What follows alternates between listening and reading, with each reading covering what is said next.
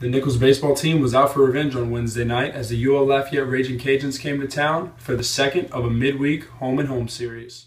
After dropping a tough 5-1 game to the Cajuns in Lafayette on Tuesday, the Colonels were set on righting the ship at Ray E. Didier Field on Wednesday night. Though the game was a pitcher's duel through 5 innings, the Colonels threatened to break the scoreless tie as 2 runners reached base with 2 outs in the home 6th. Colonel first baseman David Zorn then shot a line drive single into right field, but the speedy Charles Morton was thrown out at home to end the Colonel threat.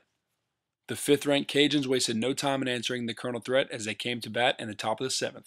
After Raging Cajuns center fielder Seth Harrison led off the top of the 7th with a triple, designated hitter Tyler Gerard hit a triple of his own, plating Harrison to break the scoreless tie in the 7th.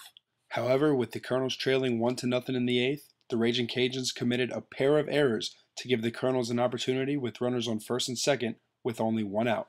Junior outfielder Charles Morton stepped to the plate looking to knot the game at 1 and did just that as he shot a single into center field, plating Keith Cormier to tie the game at 1 late in the contest. We've been in some tight battles early on so far, and that's good. We're seeing some really good arms right now, and I like that, but I also want to see us progress a little bit. Unfortunately, the Colonels didn't progress quickly enough as the Cajuns rallied for 6 in the 11th and shut out the Colonels the rest of the way to earn the sweep by a score of 7-1.